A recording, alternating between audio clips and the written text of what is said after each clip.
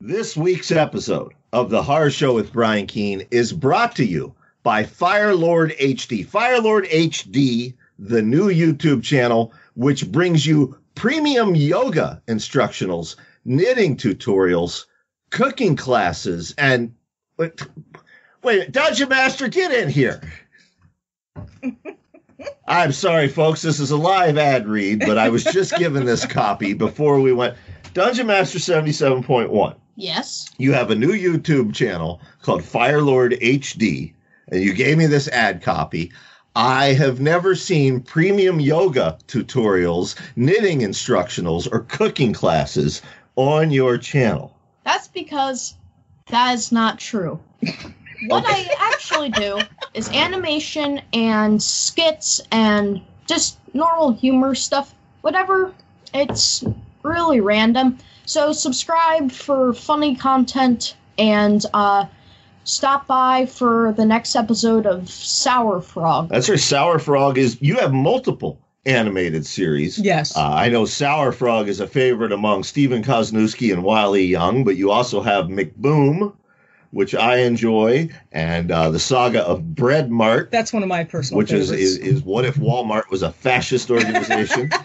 It isn't? So Fire Lord HD, all one word, all lowercase. Fire as in what burns your old man. Lord as in what you will be one day. HD as in high def, or as in high Dave. I came up with that username when I was 6. So. When you were 6. So it has no meaning, really. Well, we just... way to sell the channel. We just gave it meaning. So Firelord HD on YouTube. Subscribe and like today. And there came a day like no other, when the horror genre stood threatened by the forces of evil. On that day, the Horror Show with Brian Keene was born. Brian Keene, Mary Sangiovanni, Dave Thomas, Matt Wilderson, along with occasional co-hosts Phoebe and Dungeon Master 77.1, these ambassadors of horror stand at the door, bringing you the biggest names in the business, as well as tomorrow's superstars. Now, here they are, the Horror Show with Brian Keene.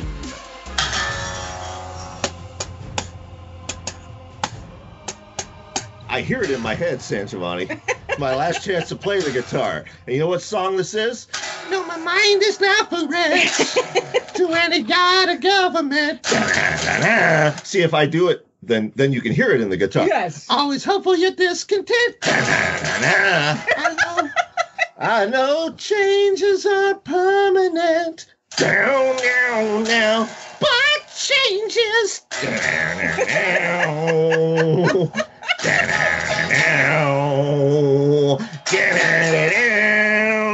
Man, Rush sounds really different.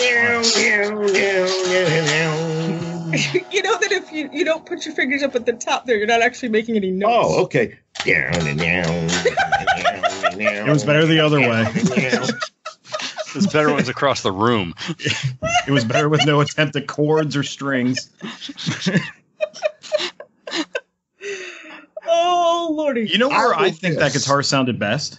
When it was hanging on the wall. Well, welcome back, folks, to the Horror Show with Brian Keene. I am, of course, your host, Brian Keene, joined, you've heard them all already, Matt Wilderson. Ahoy, hoy. Dave Thomas. Hello. Mary Sangiovanni. Hi there. Professor Mary Sangiovanni, we should clarify. And, of course, Dungeon Master 77.1. Hi there. We hope you enjoyed last week's episode, which featured both Brian Hodge and Jeff Strand. I know a lot of people did because they told us so online. We promised you that this week's episode would focus on the latest allegations regarding comic publisher, and I use publisher in quotations, Terrific Productions, LLC, and their president, Andrew Rev, and their editor, Robert Shepard. But this week's episode is not going to spend 2 hours on those allegations. I can sum it up in in one sentence. And Dungeon Master, you're 12, so you know all the dirty words by now, right? Most of them. Most of them. Okay, maybe you'll learn some new ones today, maybe not. Andrew Rev is a shithead, and his editor Robert Shepard is a shithead. And if you willingly work with either of them, chances are you will not be pleased. There's 2 hours, folks, right there for you. We've reported, of course, on Terrific Productions at length on this show before, as we've reported on other bad actors in this industry at length on this show before, and we've done that for 6.5 years. But we're not going to do it today.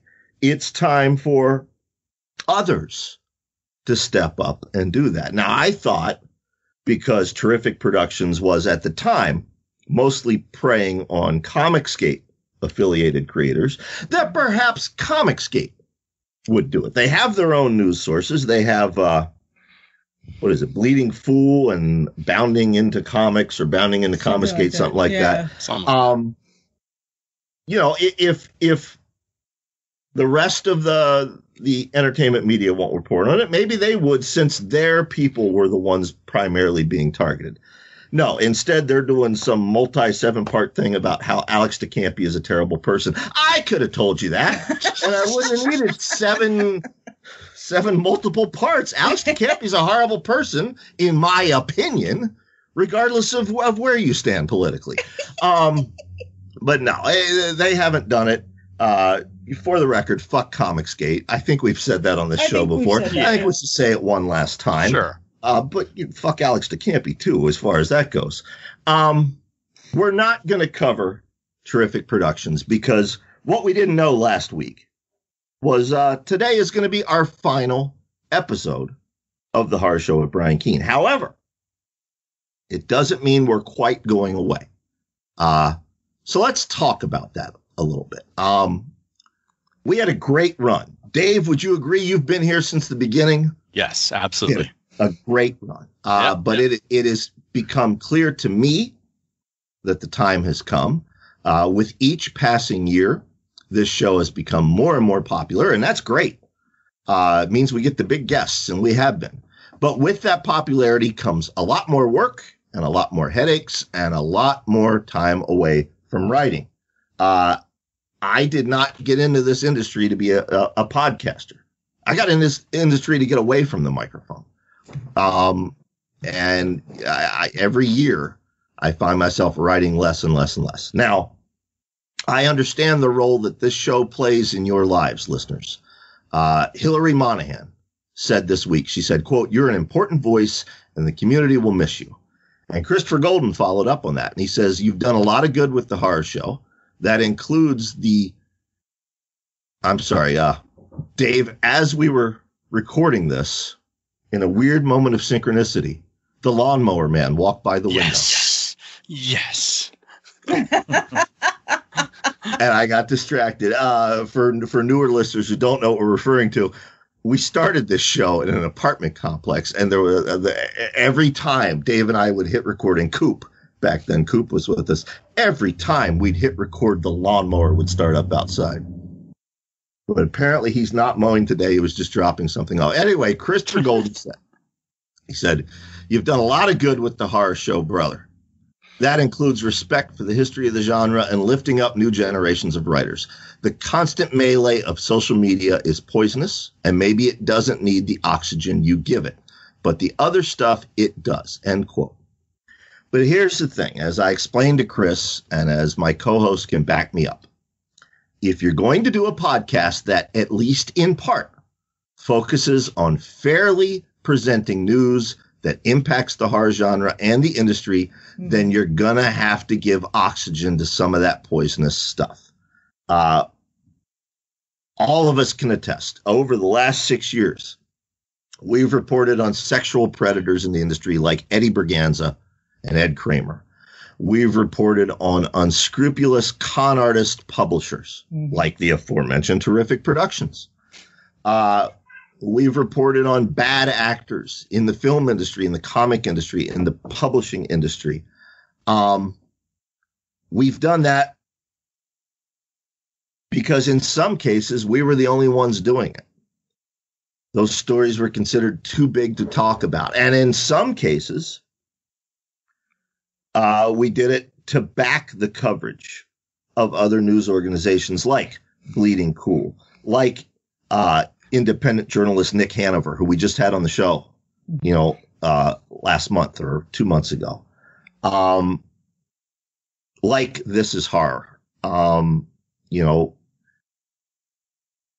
We had a responsibility to report on those things, but that's the problem. When you give oxygen to the poisonous stuff, it slowly takes your own oxygen away. And lately, this whole year, really, I've been having trouble breathing. And I know Dave has, and I know Mary has, and Matt, I know it impacts you. And Dungeon Master, I know it impacts you too, because you see how stressed and frustrated Mary and I get.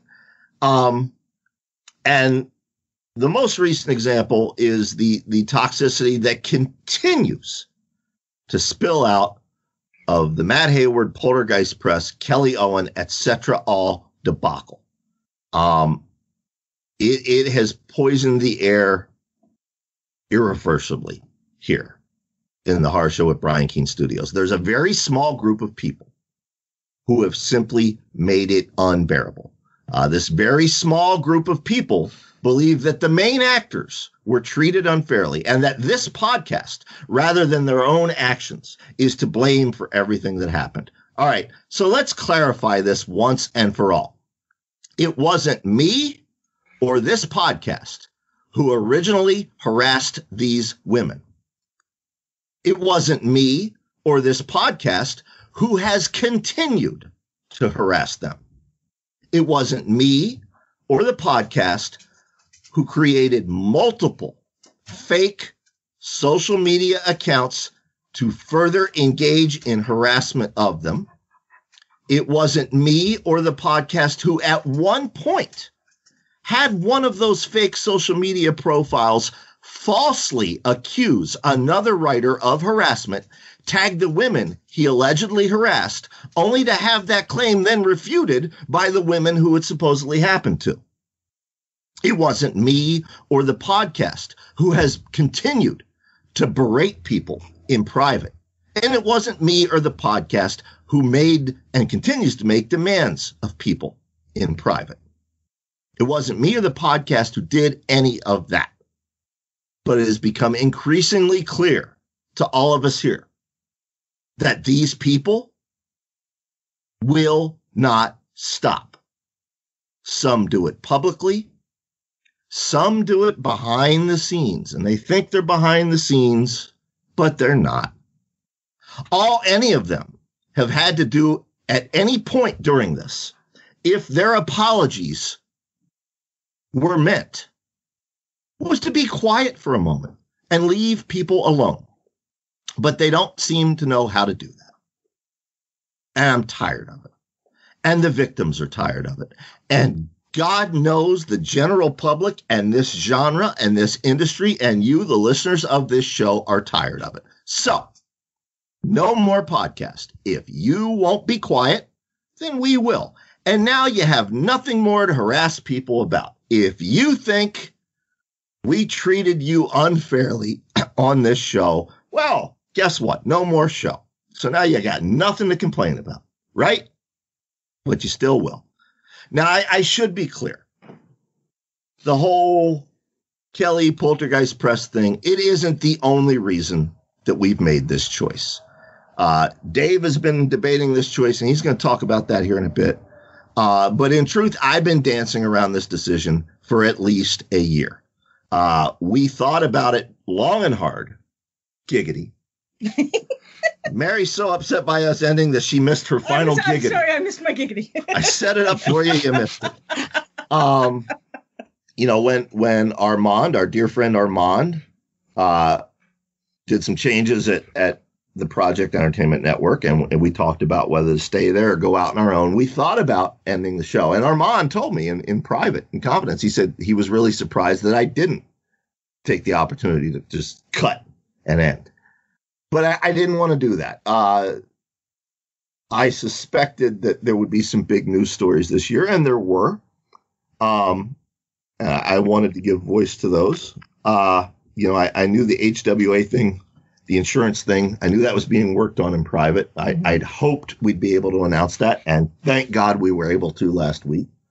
I knew we had that Joe Hill, Chris Golden episode coming up, and I really wanted to do that because I don't think people get to hear me relaxed every week.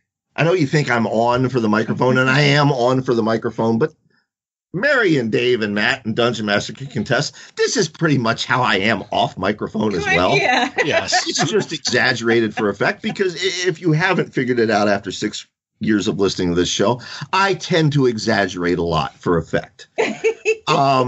What? So breaks news, Breaking news. But yeah, we've struggled with it. This podcast, again, I don't want people to go on the internet and say that, it was Kelly Owen and Matt Hayward who ruined the podcast. That's not the case. The toxicity that continues to spill out of that situation was the final straw for me. Okay. But the moment I got pissed off and said, fuck it, I'm going to end the podcast, it was like a weight went off my shoulders. I haven't had trouble with my blood pressure all week. I haven't had, there's not been a sign of hypertension. I've laughed more. I've written more. So I don't want people going after them online and say, it's your fault, Brian W. Picard. I mean, that guy wanted his 15 minutes of fame, and then he wanted another 15 minutes of fame. And then when things quieted down, he decided he wanted another 15 minutes of fame. He got it. Now he can go back to obscurity. Now he can go back to eating cats or whatever it is he does. Yay. It's not the only reason. This podcast, when Dave and Coop and I started this, it used to take one work day. Okay. In our second year, it started to take 2 work days. In our third year, it started to take 3 work days. As Dungeon Master's mom pointed out to me this morning when we were having coffee, she said, because Dungeon Master and her live here with us, she said she sees now the toll it takes on Mary and I. We're working on this podcast 7 days a week, whether consciously or subconsciously, we are working on this show. This is absolutely the right decision. It sucks. It's hard. But as I said, I instantly felt a weight vanish from my shoulders the moment I said it out loud. And people who I respect and look up to, people who I want to be, like Joe R. Lansdale and F. Paul Wilson and David Scow, they have communicated to me, this is the right decision. As Joe very deftly put it, this is the right decision, and he spelt right, W-R-I-T-E. Message received, boss. I got it. And it is the right decision. Hillary and Chris are both right, however, in that this show serves other important purposes, namely giving a platform to other voices, particularly marginalized voices, and shining a spotlight on the genre's history. We have done that for 6.5 years. Many of the writers you enjoy reading now, particularly marginalized writers, you first discovered from this show. Okay. And I'm not saying that to be arrogant. I'm not tooting our horn. I'm saying it because it's a fact. Okay. But now there are other shows that are doing that. Ladies of the Fright, Necrocasticon. This is hard. There's a whole bunch of podcasts that are doing that now. And that's great.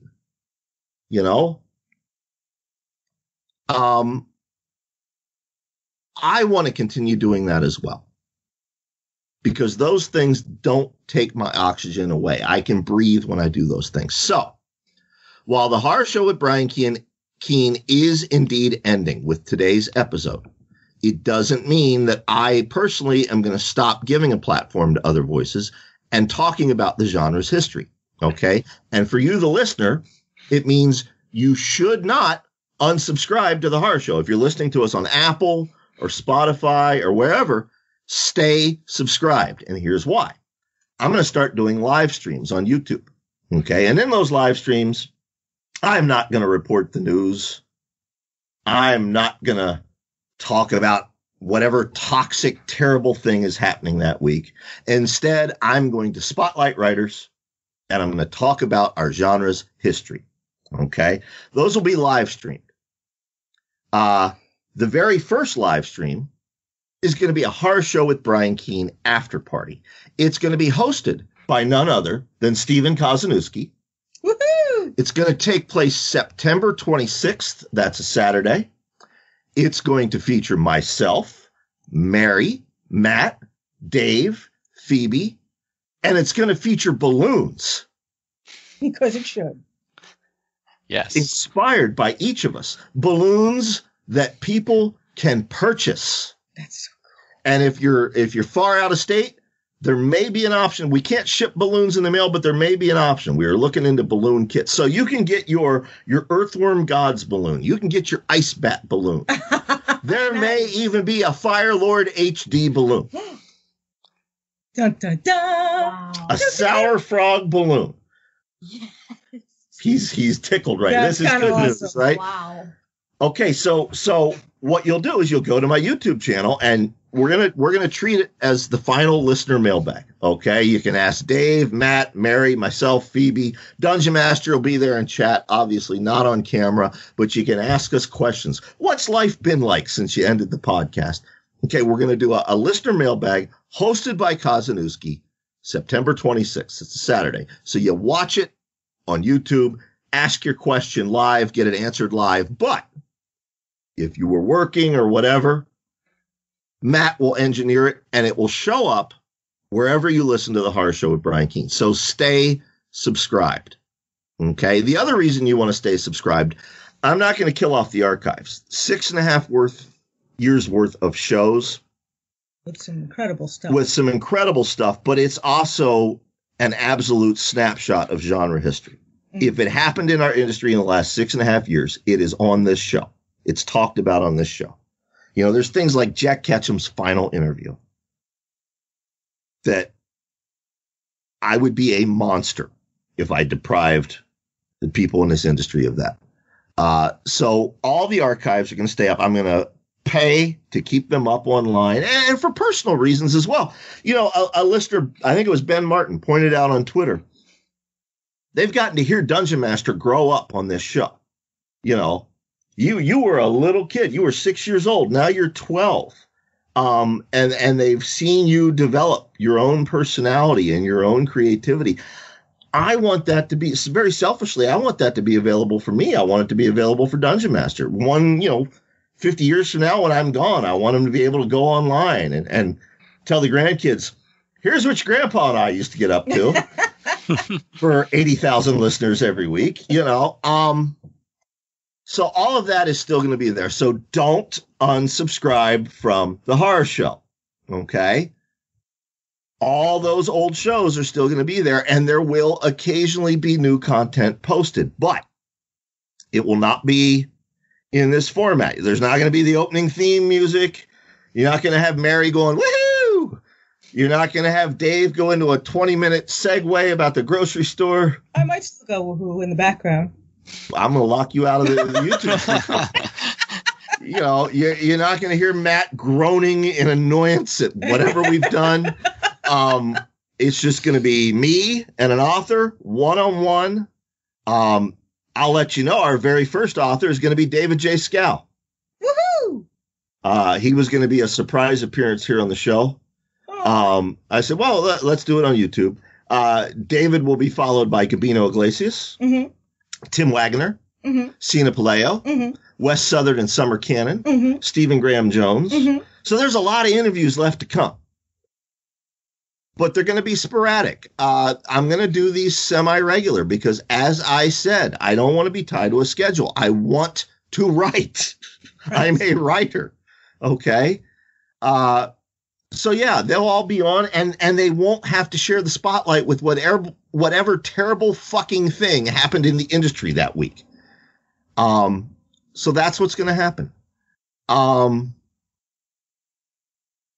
Yeah, I don't know what else to say. People asked about Defenders Dialogue and the Brian Keene Radio Network. Defenders Dialogue is going to continue. That has always brought me joy. It has never impacted my writing. Chris and I are going to continue to record it. Matt will continue to be paid to engineer it. It will still go up weekly.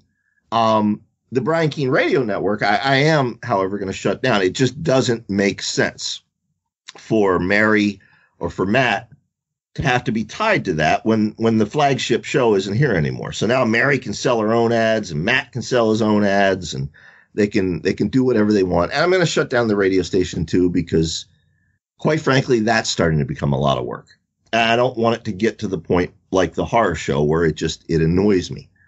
I'm going to let everybody else talk here in a minute. People are like, geez, 20 minutes in and nobody else has said a word. But I do want to, I want to list my thank yous. I want to thank every single guest who has appeared on this show over the last 6.5 years. Well, maybe not every single guest. Kevin Strange turned out to be rather unpleasant afterward.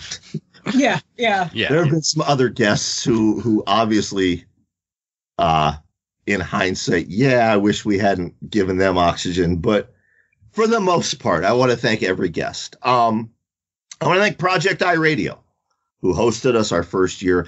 I want to thank Armand and Shelley Rosamelia at the Project Entertainment Network and all of our sister shows on that network, who put up with our nonsense through years 2 through 5. Armand and Shelley, I don't know how many times people threatened to sue you.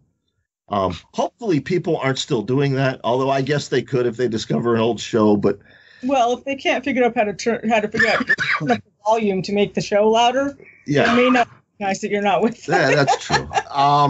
But seriously, Armand and Shelley, major love and props to you. And I want to thank you, Dave, and you, Mary, and you, Matt, and you, Dungeon Master, and Coop and Phoebe, who aren't here live, but will be joining us later in the show.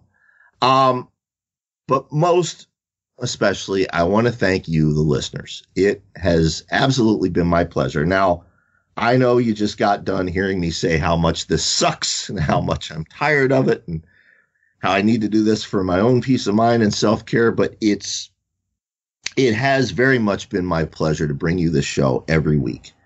Not so much when we had to talk about terrible things, but when we talked about good things, I like that very much. I want to thank you for inviting us into your homes and your cars every week, for taking us with you on your commute and taking us with you to college and everywhere else. I want to thank you for allowing me to do something that for a very long time did in fact bring me joy. I hope it brought you some as well.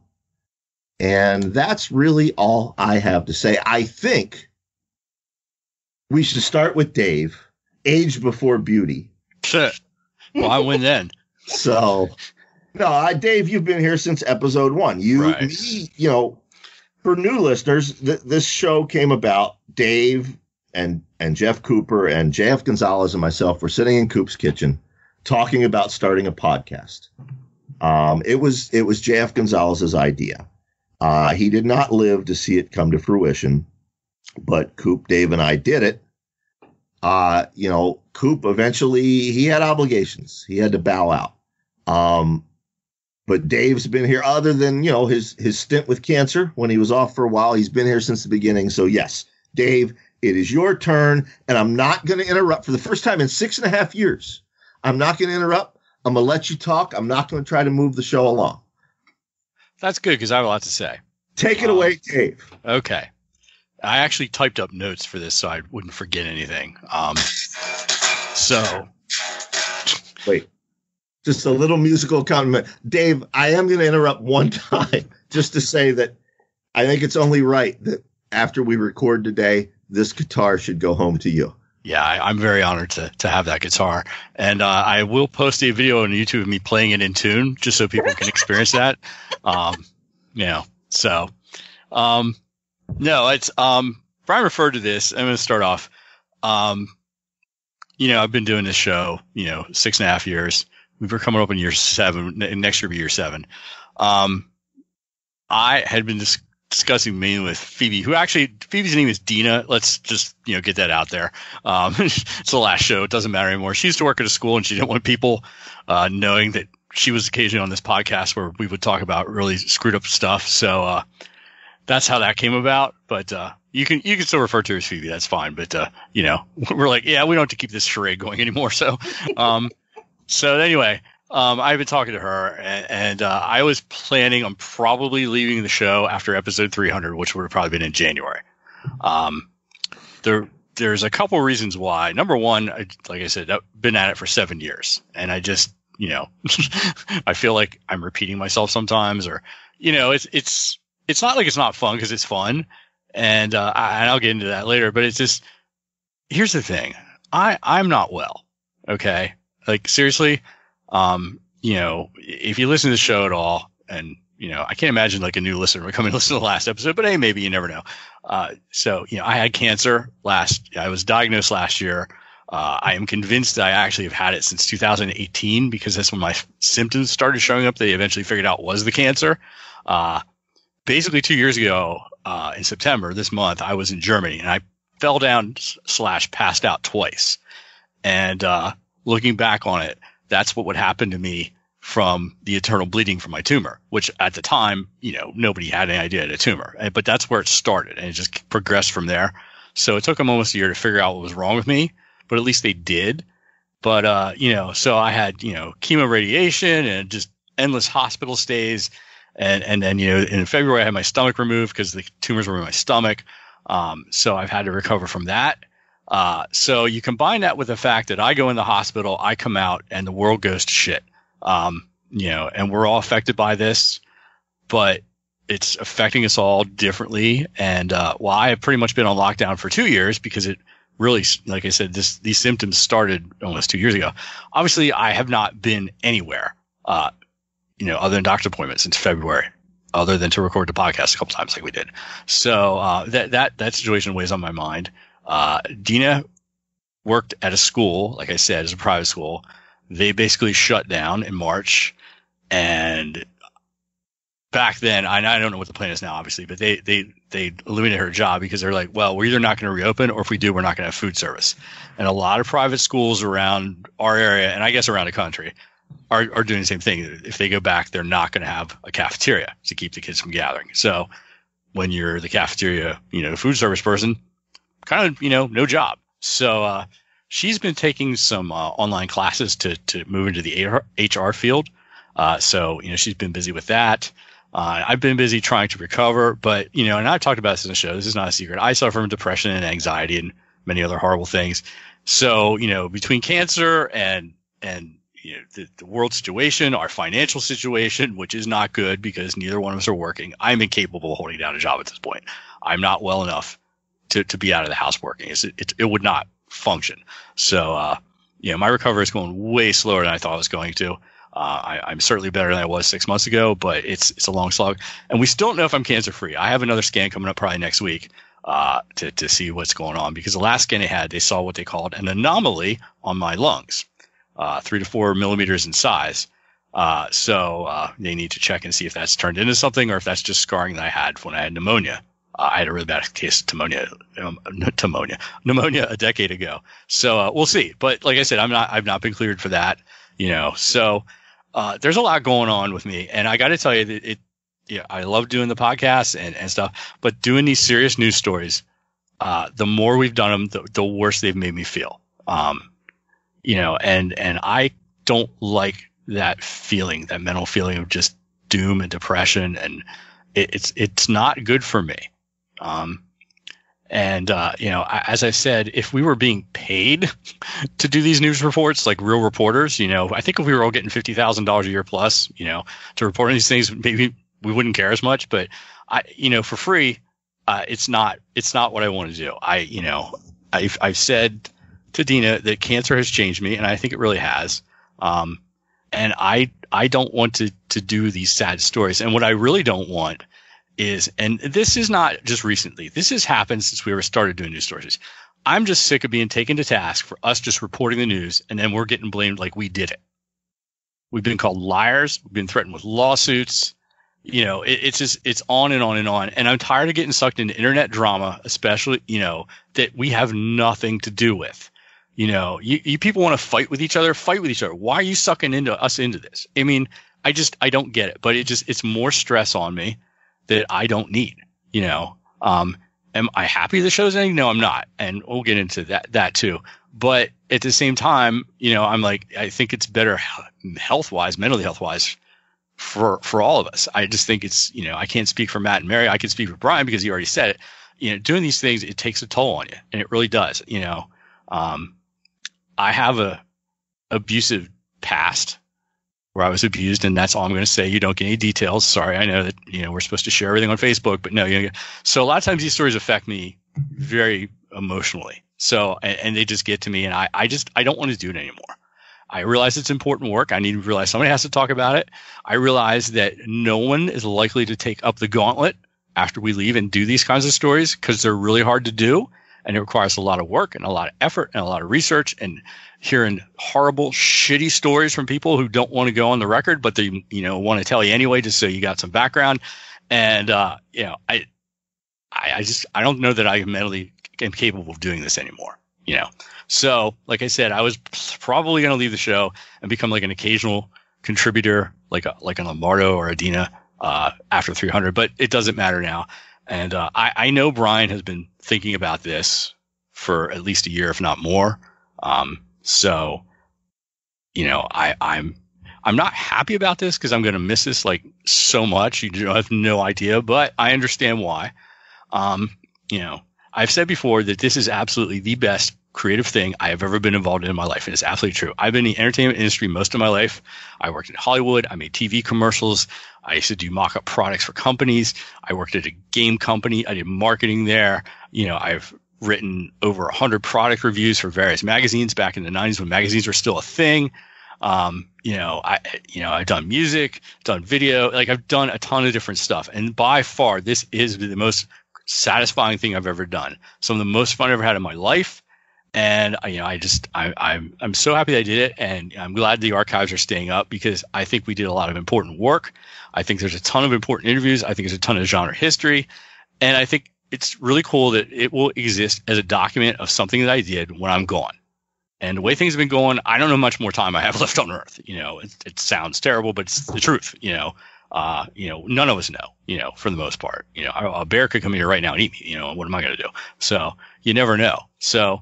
But, so that's, it just, I'm glad they're going to be out there, and, so I have, I've had a great time on the show. I met so many really cool people that I've never met otherwise. I got to rant about the grocery store and healthcare and, here's the thing. When we started doing this show, and we were talking about, you got Brian, who's a great writer. You got Coop, who's a great writer. You had Jesus, who's a great writer. You have me that's pretty much an idiot. So I'm like, how am I going to fit into this? I know if I can make them laugh, that's if I'm making them laugh in the room, there's probably people at home laughing.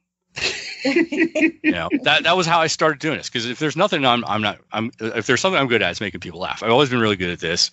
I've always been told, I was told when I worked in LA, I used to get told from other comedians, like, you really should do stand up, because I would be in the edit bay just, talking. But see, I don't do jokes like, oh, what about that airline food? That's not me. I have to have something to react to, which is like why this has been perfect, because Brian will make some amazing statement like, Mr. Robot's a good TV show, and that gives me a good 10 minutes to yell at him, which people find amusing.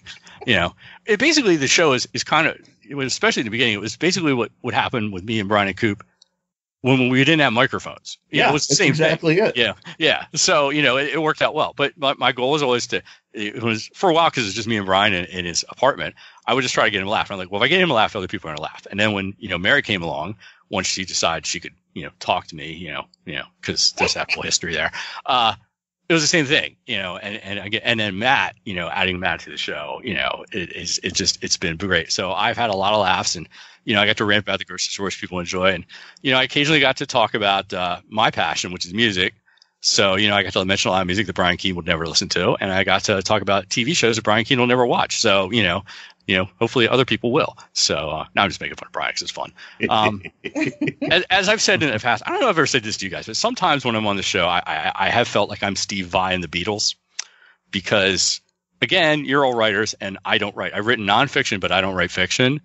And I felt sometimes like, I'm like the odd man out because you guys will be talking about writing and I'm like, I don't really have anything to say here. And, and imposter syndrome is totally a thing. And it's totally a thing with me. Everyone in Earth Carolina been telling me you're doing a good job and I'm still not going to believe it. It's just how I am. My brain has been wired up like this for reasons I'm not going to get into.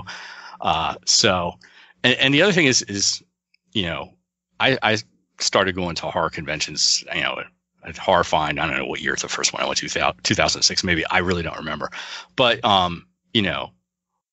especially when I'd start to go with like, Brian and some other people, people wouldn't talk to me. And this is not just a writing thing. This is an entertainment industry thing. Most people in these industries, you're only important to them if you can make them more important or more money, And since I'm not a writer and I don't own a publishing company, a lot of people wouldn't talk to me when I went to shows, which is sort of frustrating. As time went on, I go to more of these, people would. But I noticed once I was on this podcast, suddenly I'm entertaining and interesting, and people that have never spoken to me will come up and talk to me. So part of me is like, well, I guess I'm going to go back to being totally unimportant, now that the podcast is gone, which is kind of sad. But I don't know. We'll see what happens. But that's just part of my thought process. I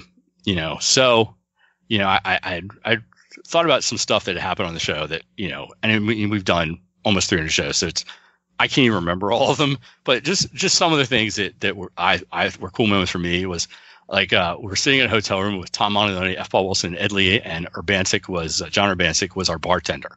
Yes. And I had never met Ed Lee before. That was like the first time I met him. Tom and Paul I met at Nikon. And I knew him pretty well, but that was just a cool evening. The first time, I actually thought, we remarked on this. We recorded the first episode and we're both like, that was actually pretty good, because we had no idea. But to me, the first time the show really came into focus where like, this is what this could be, was about episode 10, the first time Kristen Jensen was on. Which is, if you've never heard it, it's 2.5 hours of insanity. It's insane. There's conversations about cocaine and goats in space. It's just delightful. But it was like, because Brian always said it was kind of a combination. The show was a combination between Inside the Actors Studio and the Howard Stern Show. Which we were big fans of, minus the strippers. So my favorite parts of the Stern Show was always when the core gang, Howard, Robin, Fred, Jackie, whoever else is there, would just sit around and torment each other and talk about stupid shit. That was always my favorite thing about the show, is the core cast. And as our show went on, that kind of became our show too, which made me really happy because some of the best moments were just us doing random stuff, So, obviously, the Maurice Barradas episode sticks out. It's still one of the greatest interviews ever. The telethons that we did, people give a shit about how quote unquote evil we are. We did a lot of good too. We raised $30,000 for Scares That Cares over 2 telethons, plus many other promotions for that charity and other things. Those telethons, while they were exhausting, I wouldn't trade a second of them for anything. In my mind, the first one was more fun, I think, because, we had no idea what was going to happen. The second time we knew it was going to be stressful and stuff, but the first time we're just like, I don't know. We're in a hotel room in Cockeysville, Maryland. Let's see what happens. But they were so much fun, and it was such a great time with those. Another great moment was Brian Knight calling Phoebe a goddamn ray of sunshine after one of our Dave and Phoebe holiday episodes. And then Brian Knight wrote a story about me and Phoebe at a cat convention and put it as a short story collection, which, as far as I know, is the only horror show fan fiction. But I just love that. We got to do the live shows and panels at Scares That Cares, and we got to show the Fast Zombies Suck and talk about it. Which was just a great thing. So you have to remember, unlike these guys who are famous and important, I am neither. So for me to be asked to be on a panel or to talk in front of people was actually a really cool thing. I'm not jaded like, I've been on a panel, I'm sick of it. No, I really like doing it, and I hope I continue to get invited occasionally in the future. People coming up and telling us either in person or through Twitter or whatever how much the show means to them.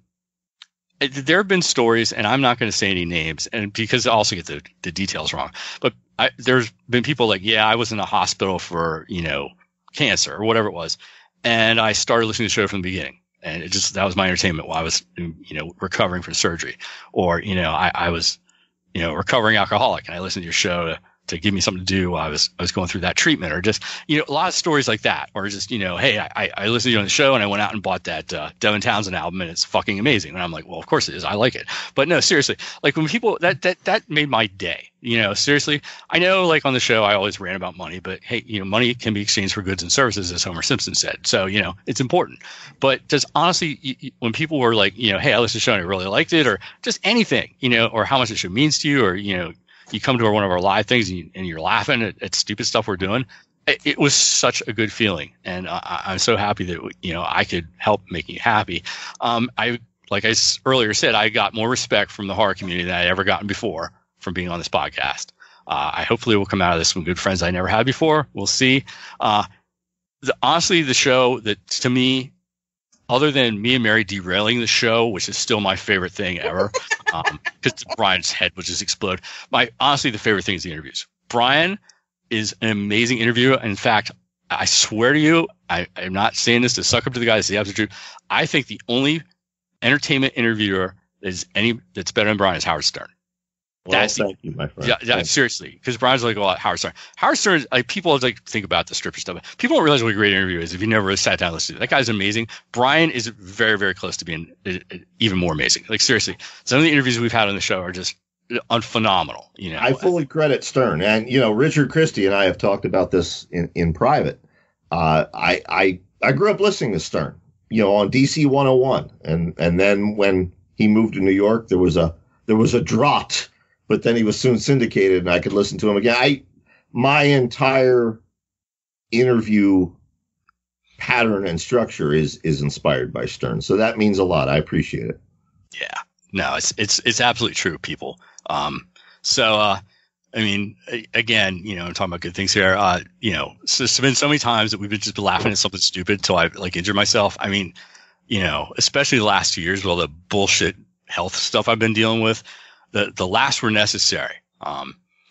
I certainly can't go with my favorite mentions and not say fake Alex Jones.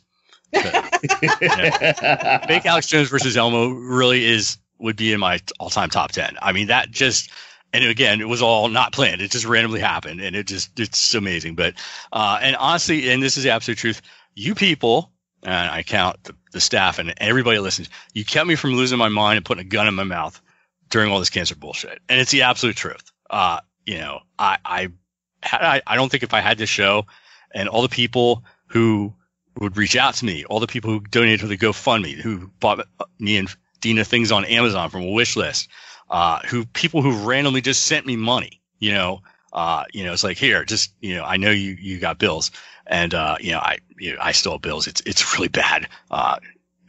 People, please learn how to vote so maybe we can get some health care in this country, because it's not good. Take it from me. But honestly, you guys have all been a huge, huge help. I do have some regrets. We still there? Heard a weird noise. We're here. Okay. So we never got to do a Cupcake Christmas in Christmastown. That was going to be a audio play that I had written for the 2018 Dave and Phoebe Holiday Spectacular, where Phoebe runs a cupcake shop in a small town, and the mean old man Brian Keene comes and he's going to buy the cupcake building, and then things happen. And I was going to get as many people as we could to do voices in it. It was actually really funny. It was basically a parody of those god-awful Hallmark Channel movies you used to watch. But then I got sick and we never got to do it. But yeah, I don't know. It would have been great. I'm sad that we never got to do the third telethon that we planned to go to Los Angeles, because I got sick again. I love doing the telethons. I'm sad. I don't know if we'll ever do one again. I'm probably not, but I really like doing this. I would not say never. Okay, that's what I feel. And I would not say that Los Angeles is out of the question. That's good, right? Right now, obviously, we ain't going anywhere. So, no. But maybe in the future. So there's a couple of people I really want to have on the show and it just never worked out. I want to have Chuck Wending on. We were going to do the shed off between his writer shed and Brian's writer shed, which I thought was a funny idea. Ellen Datlow, who just because I'm a huge fan, I really like her. And the two people, and we planned on interviewing them, we did the LA telethon. So this really bums me out, was Justin Benson and Aaron Moorhead, the guys who made, the Endless and Spring. And, The Endless is my all-time favorite horror movie, and I have many questions. So I'm hoping someday still I get to interview these guys. So I never got to perform music on the show or perform a song with Mary, which I always felt if we were going to do another telethon, Mary and I are going to play a song together because Mary likes to sing and I can't sing for shit. So, and finally, our biggest disappointment. Where is our Shirley Jackson Award, Jacaranga? Seriously. This is ridiculous. We've done amazing work for the genre. We need to be recognized. I know there's some people on that committee that are our friends.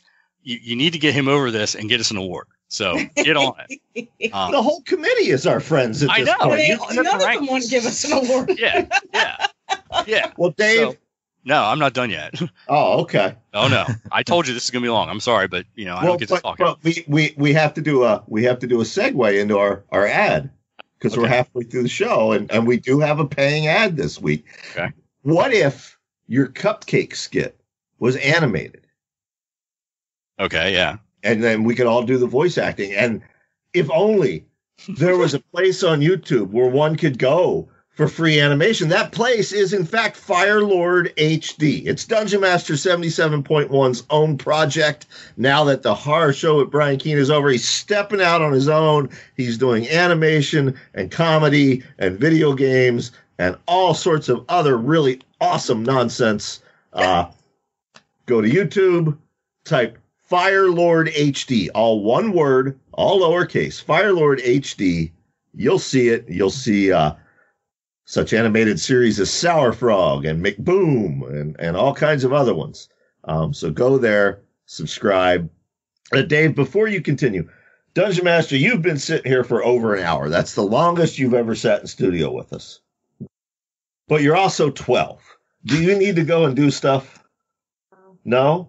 You're going to let Mr. Dave finish before we get to you? Yes. Because you can go ahead and tell us your favorites now if you want, and then we can excuse you to go play. No, his speech is beautiful. His speech is beautiful. Oh. Well, there you go, Dave. Thank you very much. All right, today's Thomas, part 2, everybody. Yes, part 2. So, the show's ending. So what am I going to be doing? Well, there's a couple things. I had originally in 2018 mentioned I was going to do a music podcast, and then I got sick. So that is going to happen. The original idea was me talking about about albums and bands and things, but I realized I hate talking about myself. I'm not lying. I should have videotaped me recording my little intros to the best of every year, where it would take me 10 takes to say, here's Brian from episode 25, because I can't stand talking about myself. So it's going to be an interview show, and it's going to be interview people who are not necessarily musicians, but that love music.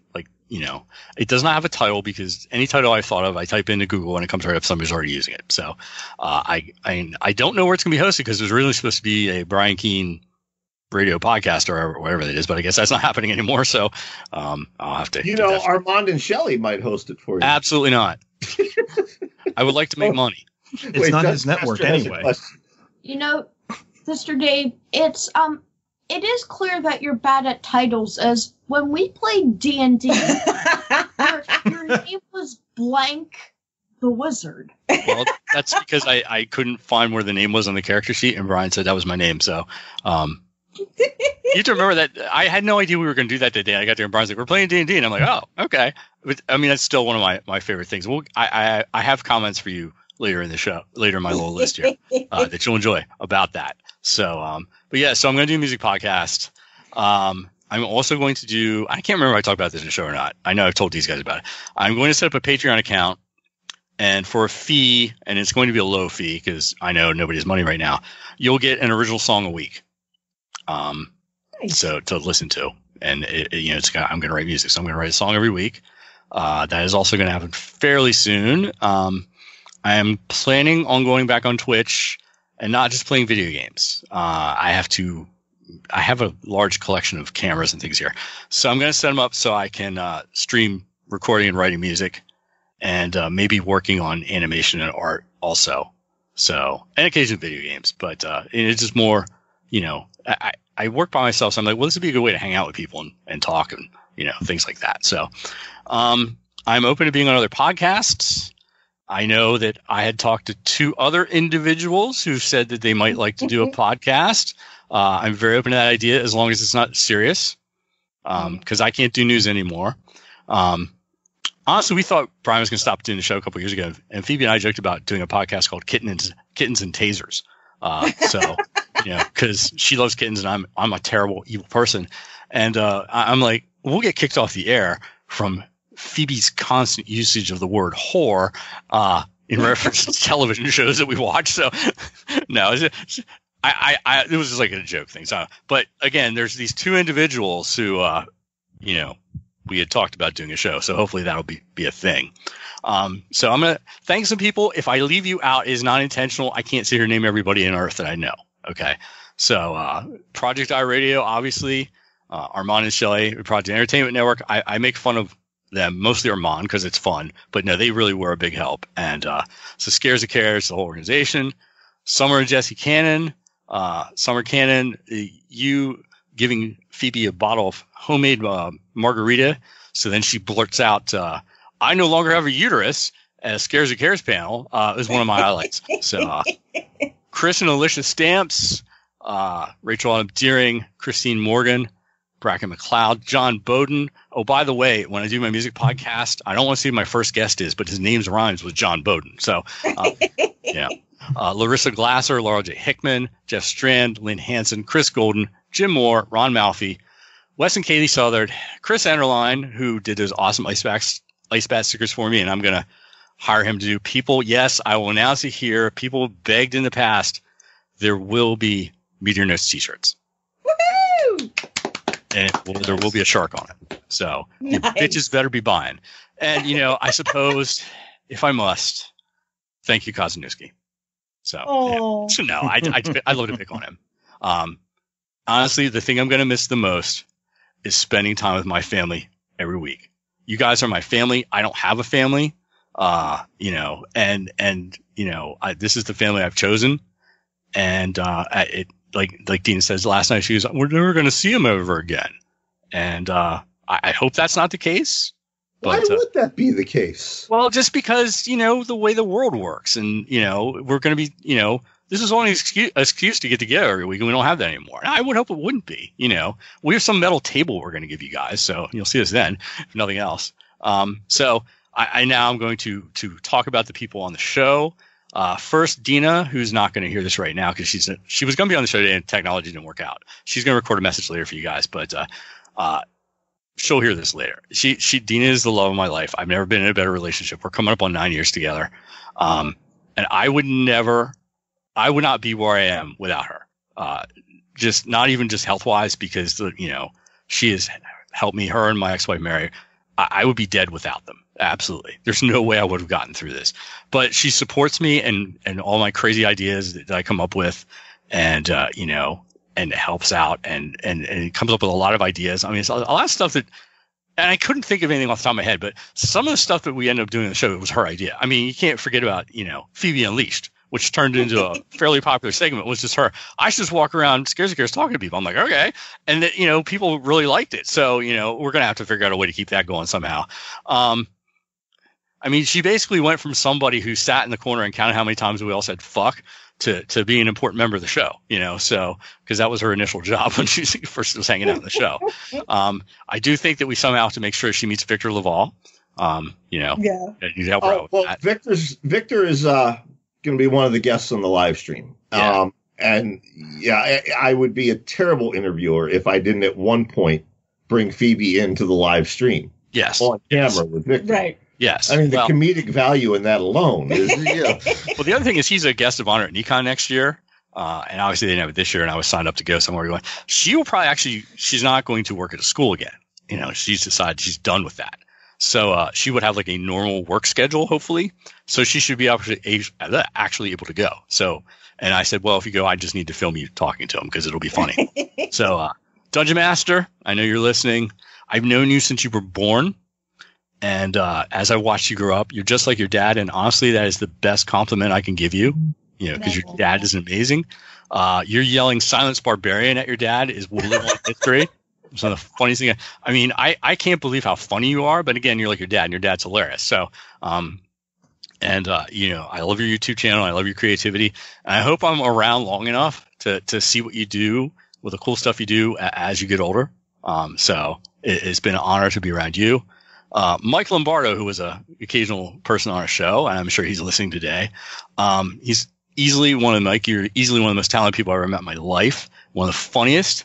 I'm really sorry we only ever got to do one Phoebe and Lombardo book club review show. I wish we would have kept that going because I found another quality. I believe the author's name is Sandra Brown, book about angels and vampires, which I think you guys would have enjoyed. So, but Mike, my message to you is, and I say this as somebody who, at a young age had some success and then was paralyzed by it. Don't give up. I know that following up your first film is going to be hard as hell to do, and you're going to question everything you do, but don't give up. Keep at it because you're incredibly talented. I cannot compliment your movie enough. I mean, your short movies are always great, but your first feature was just amazing. And please keep making films. Mary San Giovanni. Woo! Okay. Well, despite the fact that Mary never spoke to me until she started dating Brian and was forced to. No. Right. Yeah, sure. I'm onto your ruse, madam. Mary has turned into somebody I absolutely love and one of the greatest people I've ever had in my life. You and Brian are perfect together. Neither one of you ever do any better. So don't fight ever. So, because it's like me and Phoebe. It's just, it's meant to be. You came on the show and you made the show better mainly because you're smarter than both of us. Yeah. I still remember the time that we got yelled at for doing book club without you, and everybody was pissed off because we don't care what you idiots have to say. We want to hear what the professor has to say. So, I despite your somewhat questionable taste in music, Rush. I've enjoyed getting to know you over the years, and my favorite times that I've had with Mary are obviously when we go to conventions together, it's always good. But when we used to record the Cosmic Shenanigans, a lot of times Brian would go off to do errands, or whatever, and so we'd be by ourselves. So we do the show, and then we just sit around and talk about stupid stuff for afterwards. And it was just the best. And sometimes we were probably talking about you, and if you don't like us talking about you, don't be an asshat. There you go. Good advice. And stop blaming people on the internet for things that we didn't do. But no, Mary, I love Mary, and please don't stop talking to me now. I love you too, Dave. Okay. Coop, he was also part of the show. Coop, you're one of my brothers. You know that. He understands me, which most people don't. Anytime Coop has been on the show, either in the beginning or when he's come back for guests, he always makes it better, especially when Coop's on, because then we can just torture Brian. If you go back to that last episode he was on last year, and listen to the last 20 or 30 minutes, that's him and mine and Brian's relationship for the years. So, I'm so glad you were on the show. And again, Coop is super, super smart. And, I a lot of times I'm like, why am I on the show? I'm dopey. So, but anyway, Matt Wilderson. I was a fan of yours the first time you came on with your Grindcast buddies. I had not known who you were or anything before that, but you guys were really funny. And you came back a couple times and Brian said, do you think we should have him on the show? And I was absolutely yes right away because I knew you'd make the show better, and you did. Seriously, and this is a huge compliment, you are perhaps funnier than I am, which is, I don't say that lightly because there aren't many people like that. But, you made the show better. Like I said, fake Alex Jones is one of the funniest things I've heard in my life. And I have to thank you for stepping up when I got sick and keeping the show going. And because there's absolutely no way I could have done it. And I consider one of Matt my very best friends now. I love Matt. I love his wife too. His wife is awesome. And we would hang out together if the world wasn't stupid, So indeed, hopefully it'll get better and we can do stuff together.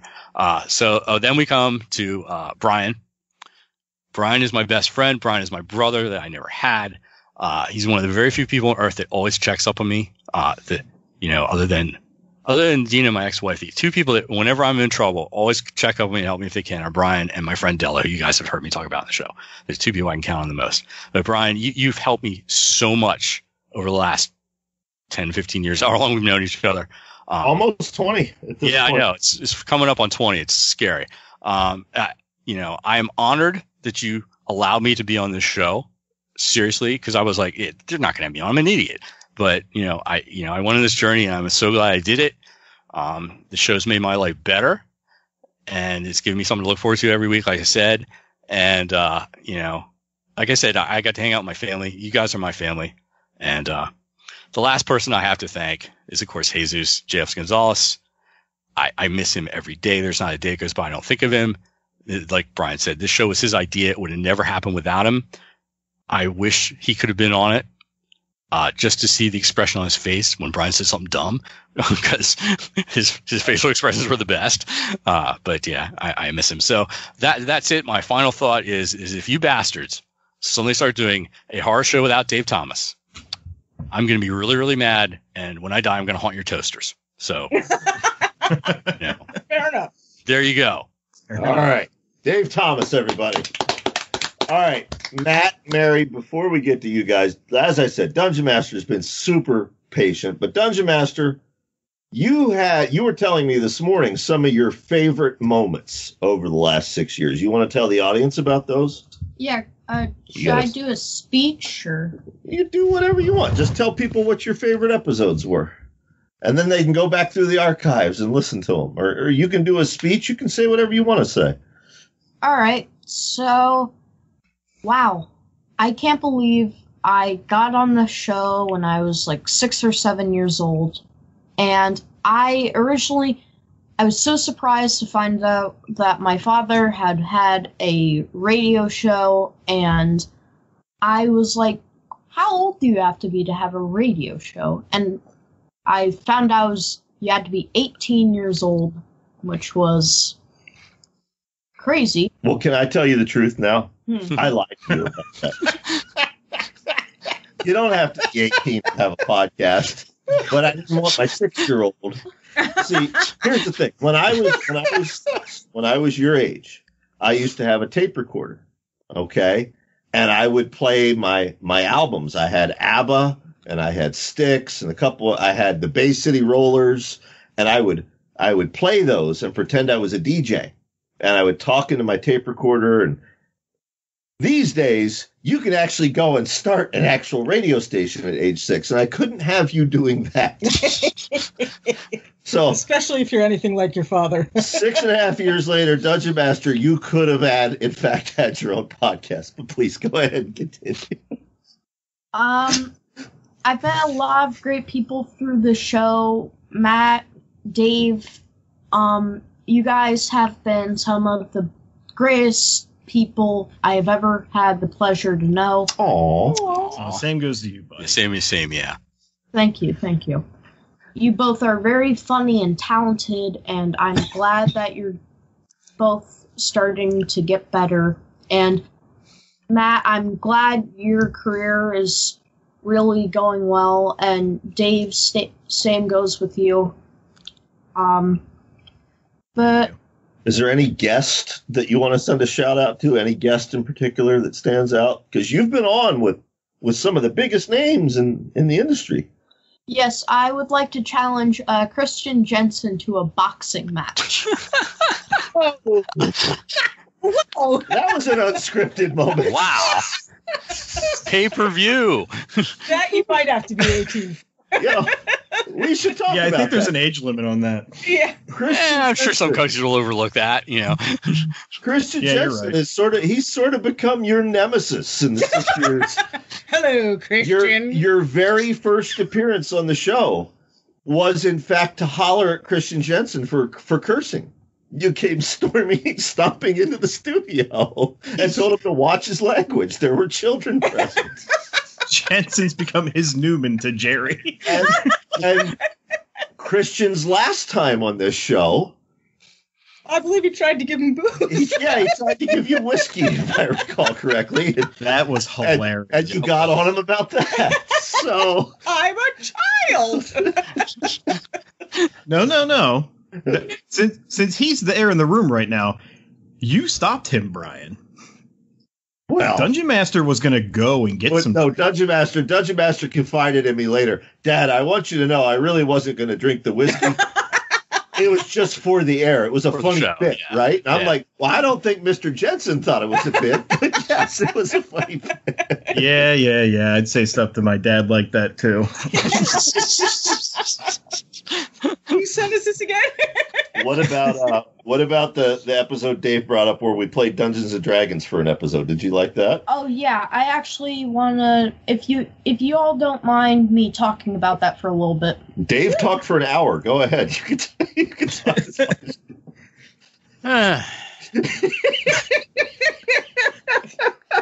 Look at that expression. I will miss that expression every week.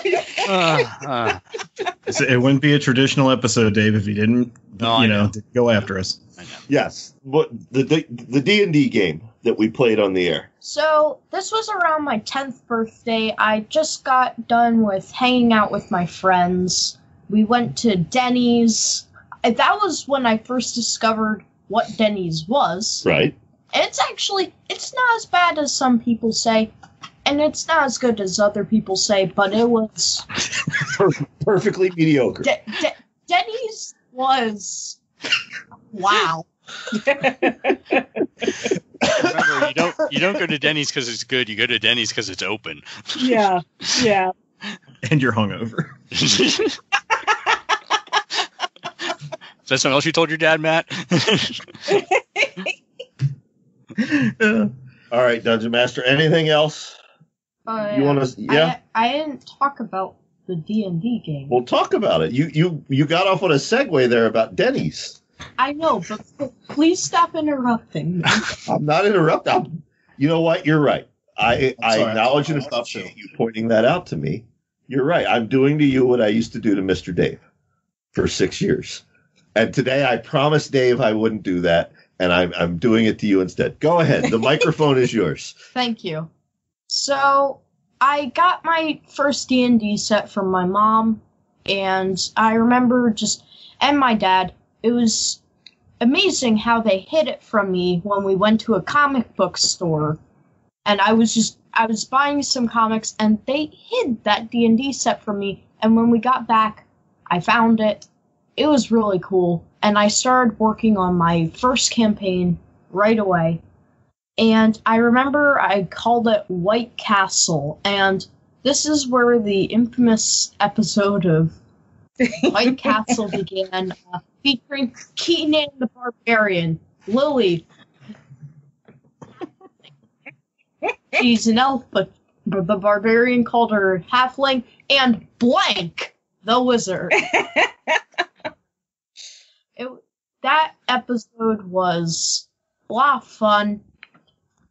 It was one of my favorite memories of D&D and my whole experience on the show, just playing D&D with a bunch of adults and me running it. And the first thing that I remember, I had to keep silence Barbarian. You did. For I suspect we shall hear from fake Alex Jones before yon episode is done. Verily, we must hear one more time from Keene, the Barbarian. Silence, Barbarian.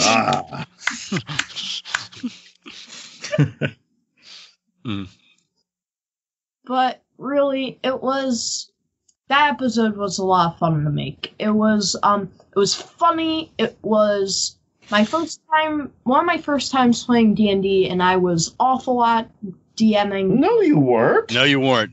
Seriously, I've been playing D&D for forever. You were great. That game was so much fun. You were fantastic. Thank you. It was so much fun. The whole Enter the Beholder thing, it was genius. Thank you. Yeah. And I also, I loved about that episode. What I loved was planning it out, and I loved playing it with you guys. This was like a new box set, so it was like a part of D&D I have never experienced, and I got to experience with some of my best friends and family. Oh, thank you, buddy. Mm-hmm. So, there's one more thing I want to talk about before I get to my thank yous. It's mostly random things. Random things. Random things, yes. Well, no co-hosts on this show has ever talked about random things. No, never. Go ahead. So I've been looking at the news a lot recently, and I found a lot of speculation around Ellen DeGeneres, the Ellen Show, and I found that what was happening with Ellen was that apparently she had been mistreating her staff. I'm not going to get into this because I know Dave said he didn't want to cover sad stories anymore. Basically, Ellen's now being accused of a lot, and none of it's good. Basically, 2020 is the dumpster fire none of us wanted. Mm-hmm. And why not have 2020 without throwing Ellen under the bus? Okay. So you would like people to take it easy on Ellen DeGeneres. That's what you would like the listeners to do. No, actually. No, you want them to throw her under the bus. I mean, but it's 2020. Why not? So you're just for total anarchy at this point. Yeah. Yeah. Yeah, you are my child. I was going to say, he's your son. But really, there is something I want to talk about. I've heard so many stories, so many points of view through this show. I've heard the point of view of a man who drinks a lot of whiskey. That would be Christian Jensen, not your father. We should clarify that. I was gonna ask for some clarification there. I've heard the points of view from a horror writer who likes to write mythological horror. Mythology, such as Mary. Oh. I've heard the point of view of a man who is not very good with names, Mr. Dave Thomas. Yeah, this is true. I've heard the point of view of a video game genius named Mr. Matt Wilderson. Wow. Wow. Genius. Thank you. Welcome. And most of all, this show contains history. Without this show, none of the stuff from the past would be preserved in full detail. This show has every single detail from 6 years of the horror genre, and without it, history later on may not be invented. Now for my thank yous. Your thank yous? I have no plan for this speech. I'm just ad-libbing it. All right. Also like your father. Ad-lib it towards the microphone, though. My first thank you is to all the listeners out there who tuned in every single episode, stuck all the way through, even when I was introduced, which I know that was probably very difficult to go through. Oh. I don't think the listeners had a problem. No, you were popular right from the get-go. Yeah. Especially when you heard my 6-year-old voice. Oh. I don't know what that was. Does it bother you now to go back and listen to when you were little and hear your voice versus your voice now? I cringe a lot. You cringe a lot? I cringe a lot just hearing my, 7-year-old, 10-year-old self making a D&D campaign. And I just hear that. And I think to myself, that had no thought in it. That had no process. What was that? You know what that was? What? That was the Keene way, son. That was the Keene way. No thought, no planning. Just charge in. Just Leroy Jenkins-ish. I want to thank you to all the listeners who, from the get-go, sorry, I mispronounced a lot of words, who stuck with me growing up. This show was a big part of my childhood. Aww. And from my first couple of appearances to interviewing my dad, to D&D, and to the inevitable battle inevitable battle between me and Christian Jensen, I just want to say thank you. And now for my thank yous to everyone on the show. First of all, my father, who originally said, hey, yeah, you can come up on the show, even though my mom was not too cool. It's one of the few times we disagreed, your mom and I, yes. It's really, thank you. Without you allowing me to come on here, I would have never had any of this, never had any of these experiences. Aww. I also... You okay? Yeah. Mary, can you get him a Kleenex? No. Obviously, folks, Dungeon Master's feeling a little emotional, and I'm feeling a little emotional, too. You brought up when you interviewed me. That is my favorite single episode. That was what, Dave? Episode 200? Yeah, I think so. Yeah, it was 200. Yeah, and that was phenomenal. We dispensed with the regular format, and it was just you and me. And because Dungeon Master said, he said, Dad, you know, you always interview people. People never interview you. And I said, well, you know what? You should interview me. So for episode 200, you interviewed me. There's been a lot of great episodes, but that is my absolute favorite. I'm glad. I also, for my dad, he raised me, he helped to raise me, he taught me a lot of things that I know today, and I love you, Dad. I love you too, buddy. Aww. Mary Sangiovanni, you are one of my best friends in life. Aww. I remember when I first met you, you came here to introduce yourself to me, and I remember when we played Terraria and talked about it on the show and talked about Ark. That was a lot of fun. One of my favorite moments was planning that. And I want to say thank you for all the help you've been to me and to my dad and to everyone around you all these years. Thank you, sweetheart. You're a great person. Aww. I concur. You are a great person. Thank you. Mr. Dave Thomas, you were one of the funniest people I ever met. Thank you. I've never met anyone as... I've never laughed as much to anyone other than you. I've heard all your rants. They're very, very funny. I end up just having to cover my mouth in laughter when we're recording. It's so funny. I think you're a great person. I'm sorry life's thrown so many curveballs at you, but you know what? You get past them, and I'm glad you are. And I'm glad you have been getting better, and I hope life stops throwing you so many curveballs. Oh, thank you so much. You're the best. You really are. Thanks.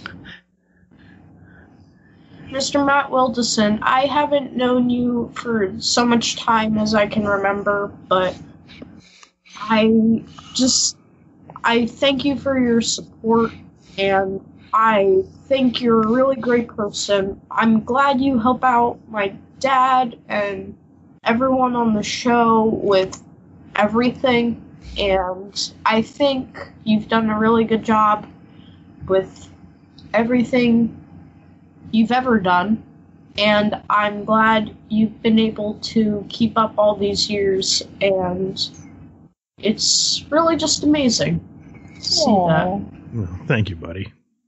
You're welcome. All right. Dungeon Master 77.1, everybody. Or I think we should retire that now. You are no longer Dungeon Master 77.1. You are, in fact, Fire Lord HD. Yes. That's all one word. Fire Lord HD on YouTube. All right. You want to go play? I guess. It's up to you. You can hang out if you want. Okay. He has a very cool diorama, guys. It's Jason Voorhees in a post-apocalyptic circus. And he's been building it for the last 2 days with every toy in his room. There's no more floor left in the room because every toy in the room has been incorporated into this. But all right. Eeny, meeny, miny, mo. Let's go with the professor, Mary San Giovanni. Okay. I feel like this show has been an integral part of my life for, well, obviously for the last 6 years, but it's been tied, inextricably to so much that has happened to me, in the last 6 years. Prior to being on the show, when Brian and I were not together, it made me feel good to know he was doing something that made him happy. And then my first appearance on the show was, I think, one of those moments that confirmed to me that he's my soulmate and that I love him. And yes, Brian? I don't mean to interrupt or to mansplain, but can I speak to that? Because a listener brought that up on Twitter. Your first appearance, there's one of my favorite parts of The Office, and I love The Office, but one of my favorite parts is the final episode when Jim says how many people are lucky enough in life to have the moment they knew captured live on camera. And he says to the documentary crew, you did that for us. As someone brought up on Twitter, your first appearance on the show, when Dave points out you two are meant for each other.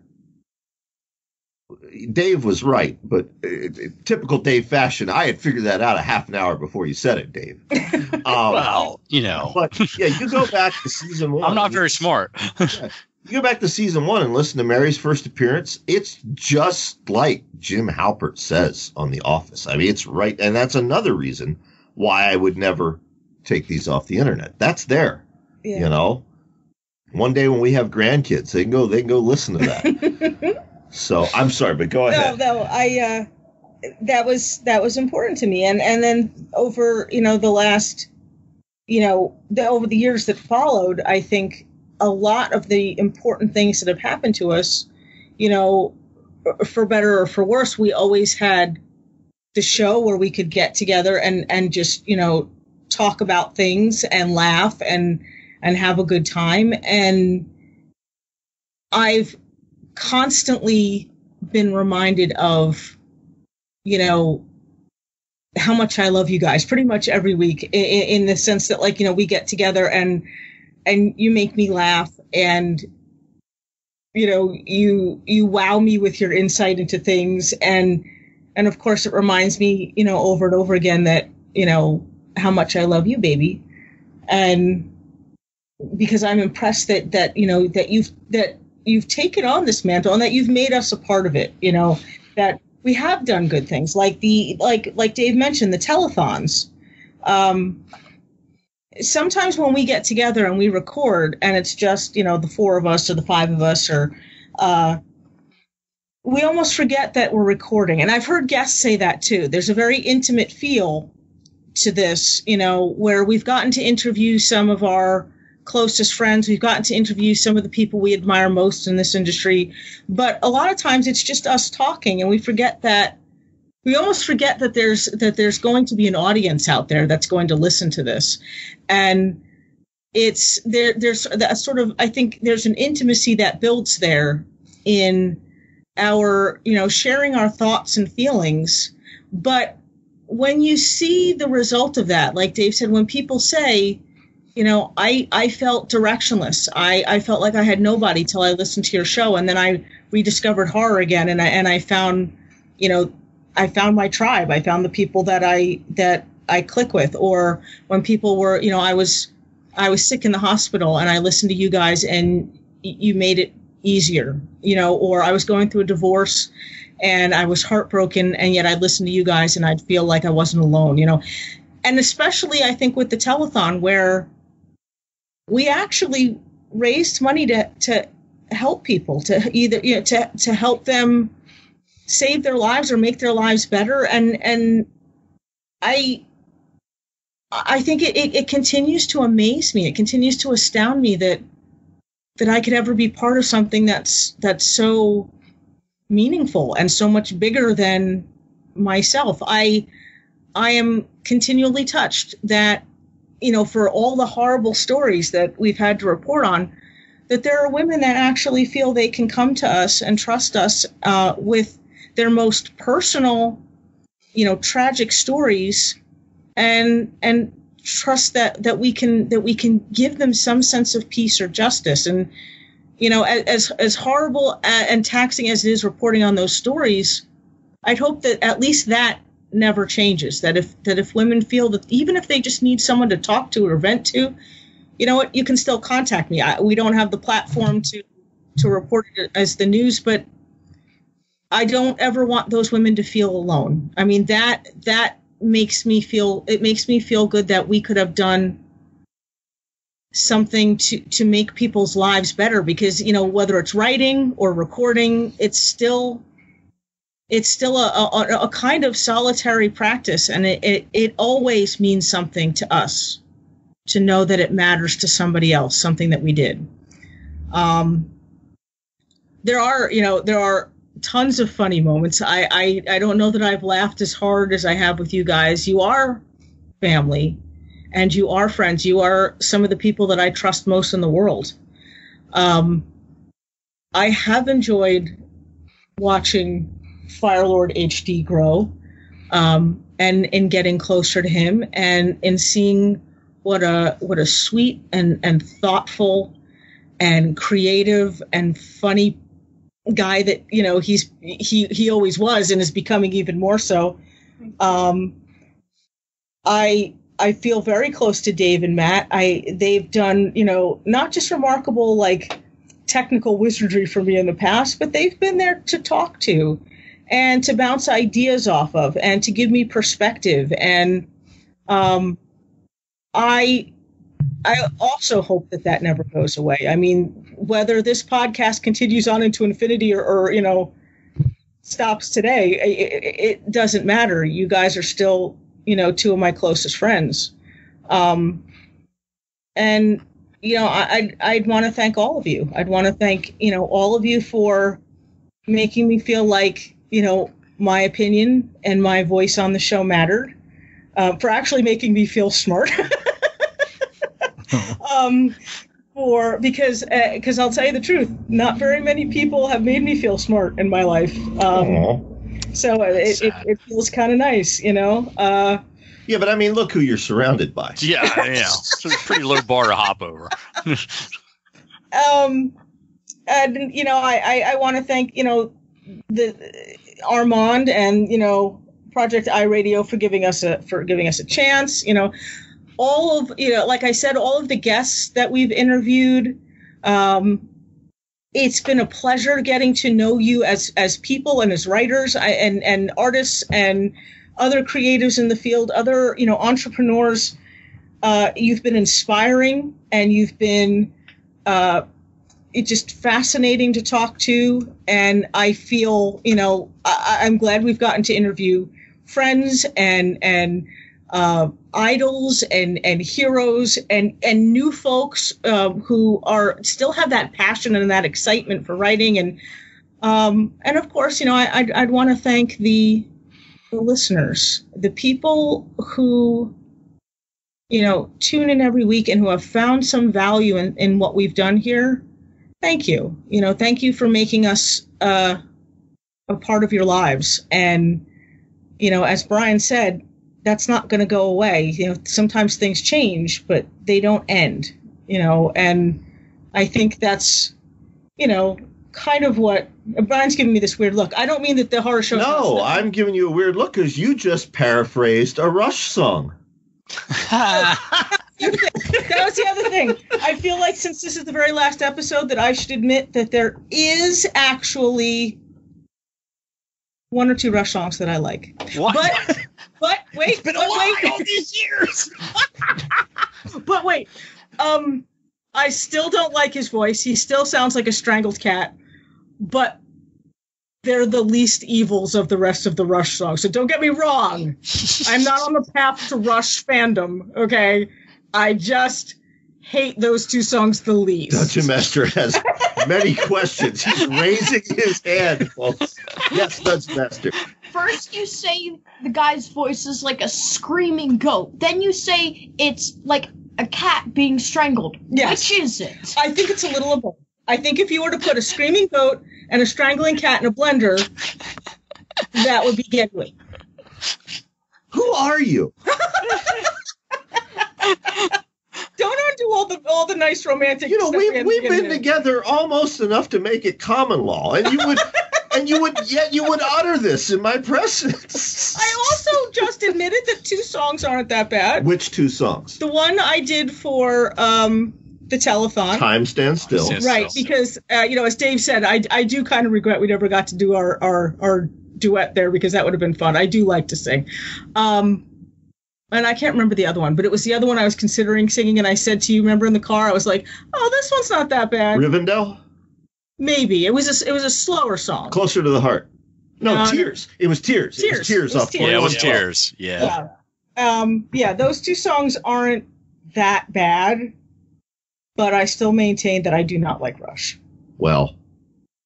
But I figured that the audience needed, they deserve to know that there are two songs that I'm sort of okay with. That's the note you want to go off on. There's two Rush songs that are not as bad as the others.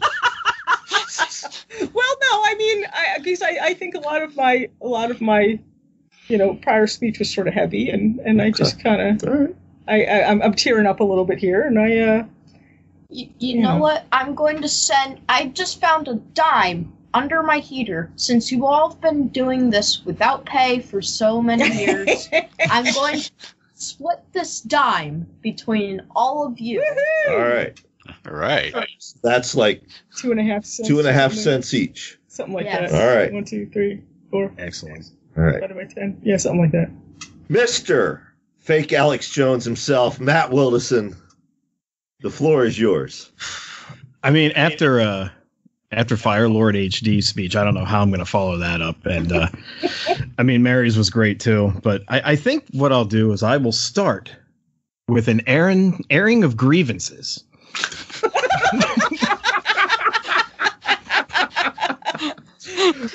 This is why we love you, Matt. I'll start with you, Mr. Keene. Okay.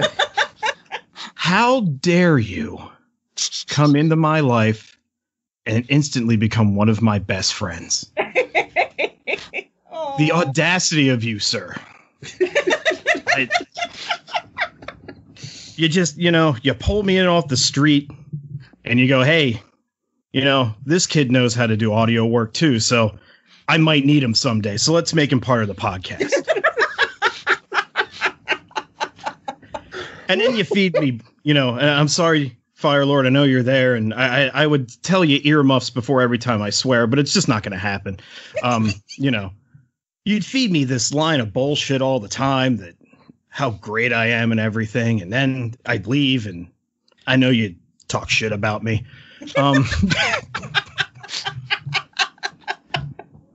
No, in all honesty, I remember the very first day that I got to be a permanent member, I guess I would say, because I was here doing every other month for a little while. And I remember that day well. I think my first book, Edge of Twilight, had finally came out. And I was in the kitchen signing copies of it for you, Mary, and Dave. And you walked up to me and said, well, Mary's not going to be here that much, so I guess that means you're on the show. And my stomach fluttered and my heart beat an extra skip, and I said, okay.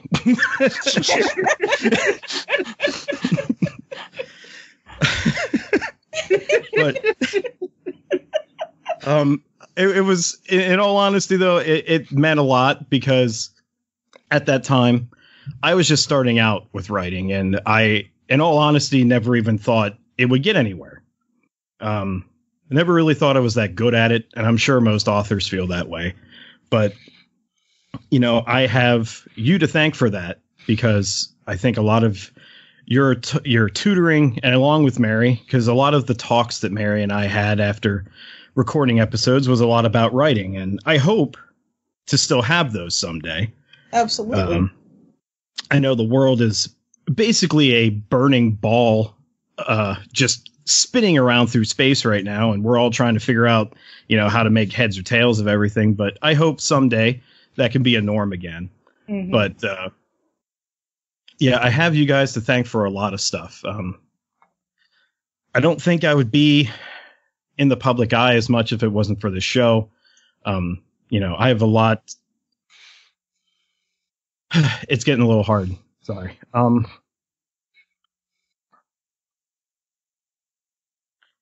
It just meant a lot.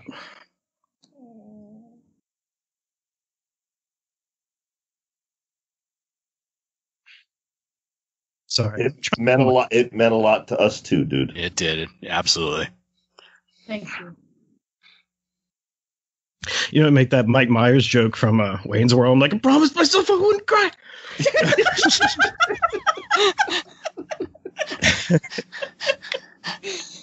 But I mean, it was great meeting all of the guests. I wish that shit didn't go the way that it did in the latter half of the show, because I loved the in-studio interaction with guests. I feel like that was the best way to do the interviews. Mm-hmm. Yes. Brian, you still did great doing them, over the horrible program that is Skype. But, the interactions face-to-face were great. I only wish I could have met more authors, because the ones that we did meet and getting to talk to them, it was fun. It was something that I will probably never be able to do again in my life. I mean, who knows? I don't know. But I will say one of my favorite interactions with an author that you had on the show, and it's only because I've only been around for a short while. I think it's been a year and a half that I've been on the show, I think. Yeah. Has to be Christian Jensen. All roads lead back to Christian Jensen. Yeah, pretty much. We've mentioned him a bunch. Not only because of, him trying to give your son a drink, but he also drew a knife on me. God, I forgot about that. And then I to him. And then in that moment, we thought we could be friends.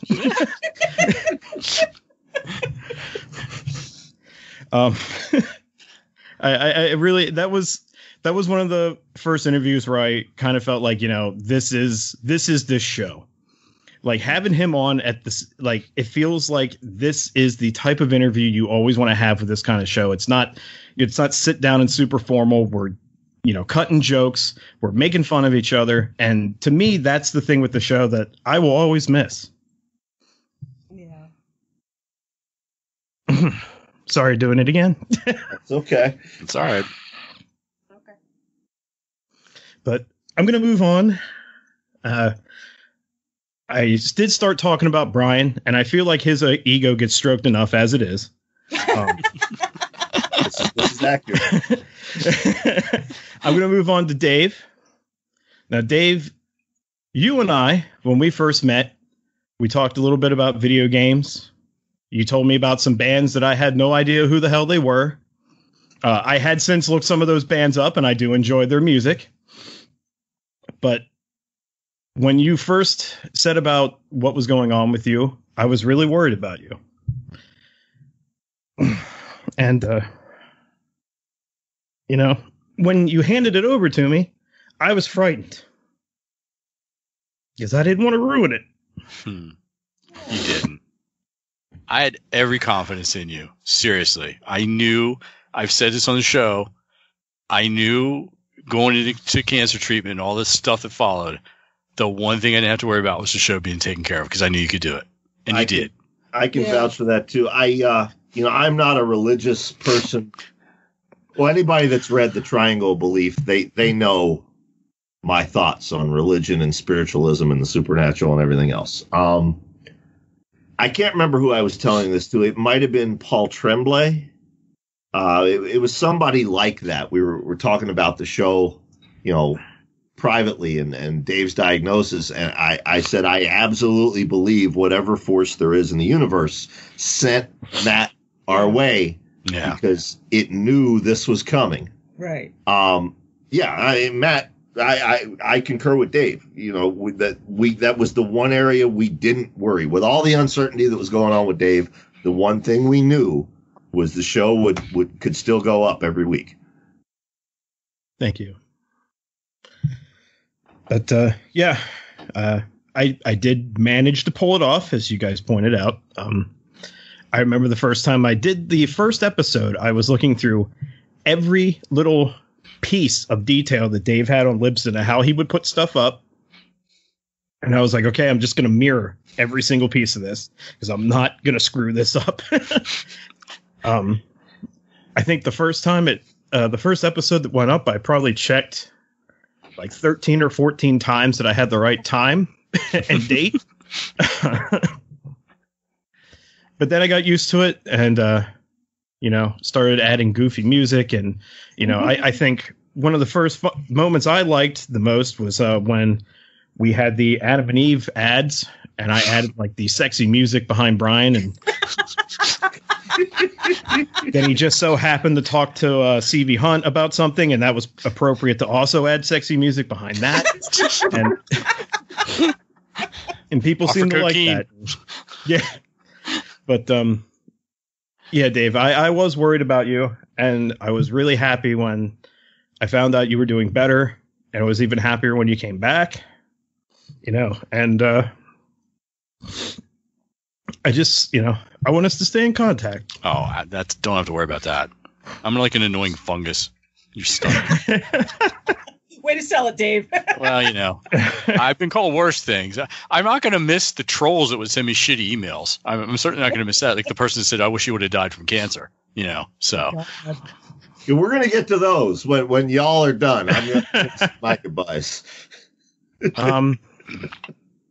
Mary, it was a pleasure meeting you. Like I said before, I loved our talks after every show. Me too. The only regret I have is that I wish I could articulate myself as good as you do. Because most of the time I stumble over a lot of words, and even though you don't plan it, you get your message across very clearly.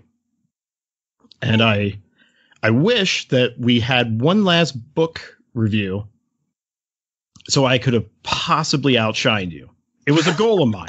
It was. Because even from the start, I was like, oh, everybody comes here just listens to Mary. And I was like, well, maybe I could try beating her once. And and then around the second book review, I was like, yeah, that's impossible. That's not going to happen. But yeah, it was, I feel honored having all of you as friends. Firelord, if you're still in the room, I didn't get to know you much, like you said about me. But what I do know is that you are 100% your father. Yes. I love your YouTube channel, and I have a feeling someday I'll be reading books that you're going to write in the future. So I wish you luck in your YouTube endeavors. Keep it up. You're doing great.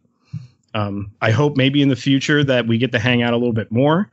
And I also wanted to tell you, because I think I've told your father to tell you, but I don't know if he did. I am extremely jealous of your Godzilla action figure collection. I did tell you that. Yep. Okay. I remember the first time I came downstairs and I was like, oh my God, this kid has great Godzilla action figures. He's got more than I do. So yes, I will always be very jealous of your collection. But, at the end of the day, I also want to thank every single person that's listened to the show. All of you out there made this show the gem that it is. Without you listening, we'd just be talking to a wall. And I know Brian does that recreationally anyway. But I do mean that, though. If it wasn't for you guys, we wouldn't have the show that we did. It wouldn't have gotten to where it is. It is sad to see it go, but as things always are, sometimes the thing you love the most, you have to let go to watch it flourish. Mm-hmm. that I believe is the case with this.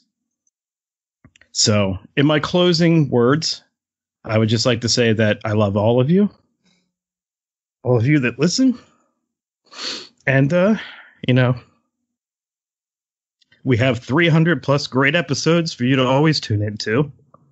They'll always be there. And Brian will have interviews in the future that you guys can listen to as well. And I'll always be behind the curtain, pushing. One last thing. Somebody has to tell me he has to talk to you guys before I'm done. So hold on 1 second. Okay. Oh, no. Right, if I didn't have a final word. With the way the world is and the rampant COVID out there, I would just like to tell everybody that you have to go to my website and buy Super Blue non-fluoride toothpaste. It cures COVID, people. Oh my God. I can't stress this enough. The FBI tried to get me to take it down, and I said no. I'm saving lives. You're welcome. Oh my God. Oh, yes. Matt Wilderson and fake Alex Jones, Yes. ladies and gentlemen. All right, well, there's two more people that we need to hear from. So let's listen to Phoebe and Coop, and then we'll come back with my final thoughts. Hi, everyone. It's Phoebe. Today was the last recording of The Horror Show with Brian Keene. I can't believe it has been 7 years since all this started. I think back to one of my first appearances on the show and laugh that it was me counting how many times Christian Jensen said the F word. I also laugh when I remember when Brian Smith blew that number out of the water. It has been such a privilege to be included in this wonderful team of people providing so much to the listeners. The Horror Show has tackled many serious topics over the years, and this is something I respect. Though I wasn't usually there for those shows, I know they were committed to doing the appropriate research and giving all the sides a chance to respond. I'm very proud of all of you for those tough kinds of shows. Most people would shy away, but you guys met the issues head on and with grace. I'm grateful that I was welcomed into this community, and you all accepted my wacky idea called Phoebe Unleashed. So many talented writers gave the time to answer one random question with grace and style. I remember one of the interviews I was asking Rath James White a question.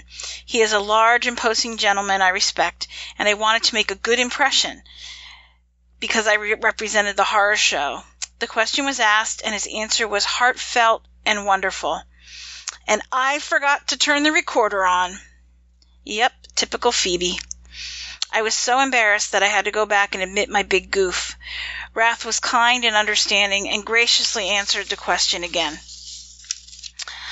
I don't want this to be Phoebe Unleashed and yammering, so I did make some notes, but this doesn't even capture all of my memories of my time with the horror show.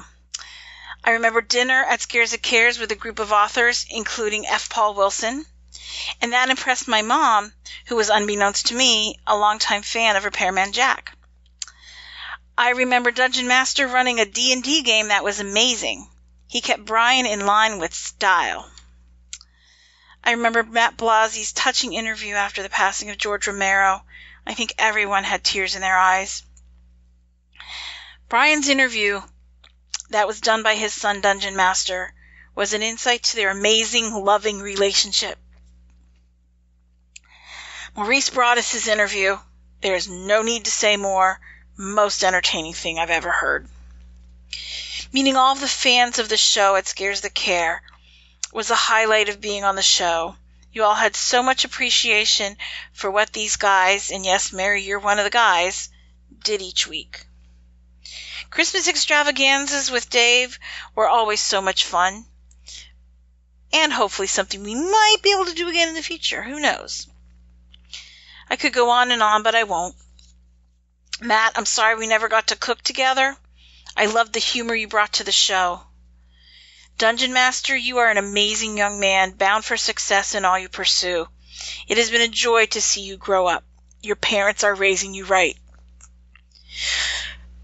Mary, you're my girl and my BFF. I love our long wandering conversations, and we must continue them. Brian, you are a ringmaster extraordinaire. Your dedication to the genre, helping people in need, all while entertaining them, is what kept the show going. You have a huge heart. To the fans, you are what has helped lift Dave and I up during these challenging times. You have reached out to ask how you can help, and you have helped so much beyond words. We love you all. And Dave, I am very proud of the work you've done with the horror show. I know you love this creative outlet and will miss it dearly. But I also know this will be a stepping stone into a bigger and better thing. Or things. I love you. The cats love you. I know there's so much more I could say, but I think you can all feel the love in my heart I have for the horror show family. I wish you all love, light, and lots of cake. Phoebe signing off. What's up, everybody? It's Coop. Just wanted to say thank you to all of the listeners. You guys are awesome sharing this out on the socials. All of the guests and people that have been interviewed on this podcast in the last 300 episodes or so. You guys really did bring the content. And also to my crew, to Icebat, to Dave, Phoebe, Matt, Mary, Dungeon Master 77.1, and Brian. You guys are awesome. It has been both an honor and a privilege to have been able to be part of this. To see that idea that we had back in the day come to fruition like this. Jesus would have been proud. I know I am. Anyway, y'all be safe, be healthy, stay away from the Rona, wear your mask in public, and we'll see you next time. Take it easy. Okay, so there we have it, Phoebe and Coop. Unless Coop didn't get his turned in time, in which case it was just Phoebe. We won't know because we're recording this before Coop records his. So, Dave brought up who's going to pick up the mantle, who's going to report the tough news stories, and Mary brought up, who are these women going to confide in? Tommy Clark of Necrocasticon posted a blog, in part asking the same thing, and Tommy said that he had friends who called me the Ricky Lake of horror. And I would point out, okay, well, Tommy, why are they calling me that? If you take a look at the real work we did, perhaps wonder what they're afraid of a show like this finding out about. But if you want to call me the Ricky Lake of horror, I'll take that. But the bottom line is Ricky Lake ain't in the studio anymore after this. Dave said, who else will step up? A lot of people have said, I don't think anybody could step up and do this. I disagree. I've seen several individuals out there who could step up and do this. I'm not going to name any of them, nor would I say this to them in private, because I am not going to put that kind of pressure on a younger author or a younger professional working in this industry. But I see them. I see you. And I know you're thinking about it. And I know you can do it. You want my prediction for the future? It's the end of the Avengers Endgame, okay? And, Tony dies and Pepper tells him you can rest now, and they do a lovely funeral, but that's not the scene I'm talking about. I'm talking about what comes after with a brand new next generation team of Avengers. You want my prediction? 4 years from now, there's not one show reporting on these news stories. There's 4 or 5. And I wish those people luck. And if you ever need advice, reach out to me. And I would also echo what Mary said. If you're in trouble or you just need somebody to talk to, no, we're not going to have necessarily the platform to report it in the manner we used to, but we can still listen and we can still advise, and maybe we can point you to someone who can publicly help. But in the meantime, you can still listen to Matt every week on Grindcast. You can still listen to Mary every week on Cosmic Shenanigans. You can still listen to me every week on Defenders Dialogue. Those 3 shows are not going away because they bring us joy to do, and we're going to continue to do them. A reminder, do not unsubscribe from the Horror Show because you will still get occasional content via this podcast. It's just going to be in a very different format than what you are accustomed to. A reminder that September 26th, Saturday, we will have an after party, a listener mailbag on YouTube, hosted by Stephen Kozanowski. So just keep an eye on my YouTube channel for details on that. And you can hear more from Dungeon Master as well at Firelord HD. That's all one word, lowercase, Firelord HD on YouTube. Subscribe and like. And, yeah, I am done. See ya. Bye. Bye. Tony, look at me. We're gonna be okay.